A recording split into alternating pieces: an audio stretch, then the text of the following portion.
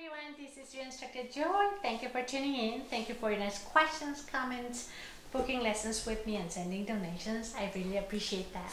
So this will be an answer to a subscriber.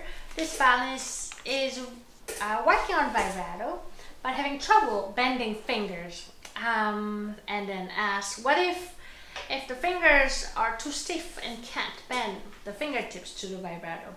Remember, in order to do vibrate, we have to,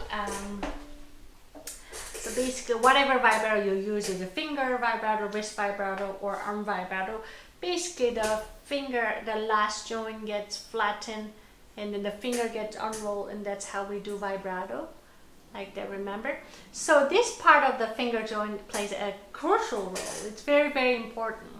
So, so we have to make sure this part can be bent and flattened, yeah, either by finger movement or wrist or arm, whichever works. This part has to be more flexible.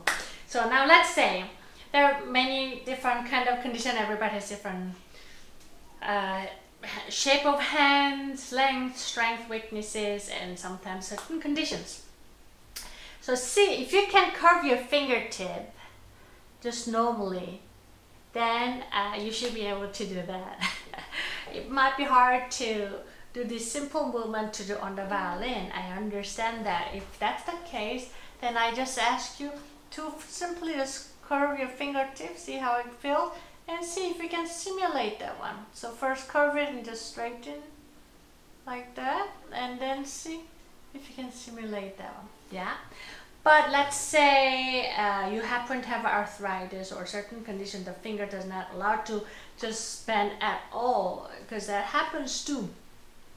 And that gets a little complicated. If that's the case, then you might have to find an alternative way of vibrating, which may not be the most ideal, but you might have to experiment different things. So let's understand how vibrato sounds, so that if you have such condition that for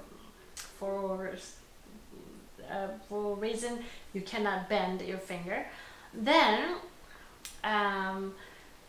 so vibrato, this is a note, then vibrato gets a little bit low, the intonation, the pitch gets a little bit low and a little higher, like this. So basically when we vibrate, the note gets slightly, this is a, that's a note, slightly get lower, and then again, right? So ideally, if you can practice that one by allowing your last finger joint to start bent and then be flattened by moving your arm, that would be the ideal in my opinion. But let's say if you have a clinical condition and then you can't do that, then you can maybe simulate that one. Let's say if you have a straight finger, just by sliding slightly, just keeping your, since you can't bend that one, just sliding fingertip, you're creating the wave, the oscillation of vibrato like others.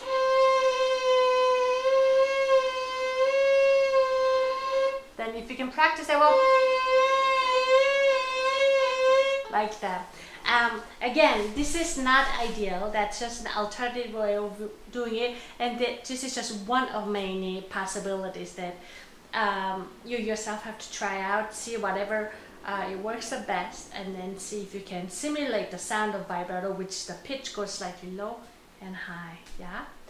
But before you go to the alternative way, I really highly encourage you to try to train your finger to be a little more flexible, if that's possible. Yeah. I hope this video was helpful. Thank you for watching. I hope to see you again. Please remember to subscribe and share my videos. Bye bye.